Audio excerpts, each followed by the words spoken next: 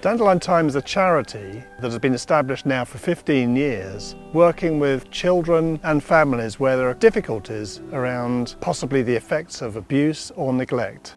The natural environment isn't only hugely important therapeutically and a massive resource for Dandelion Time, but actually helps us to provide a very, very cost-effective service.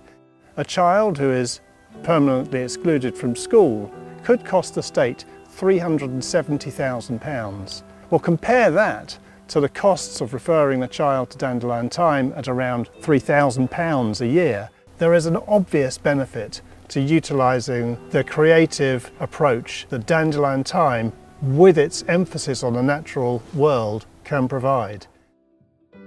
One of the first things that someone will be doing when they come here is harvesting vegetables. So it might be digging for potatoes, which is a bit like digging for buried treasure for children.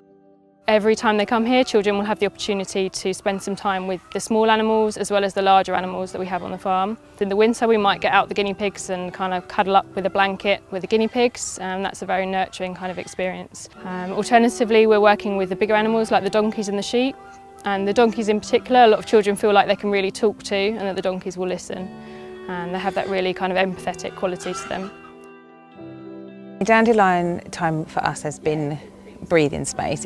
You can just take a deep breath, and for us as a family it's helped us manage our own anxiety and his anxiety as well about school and some of the things that have been facing him. So for us it's been quiet time and fresh air and just a bit of an opportunity to do stuff together.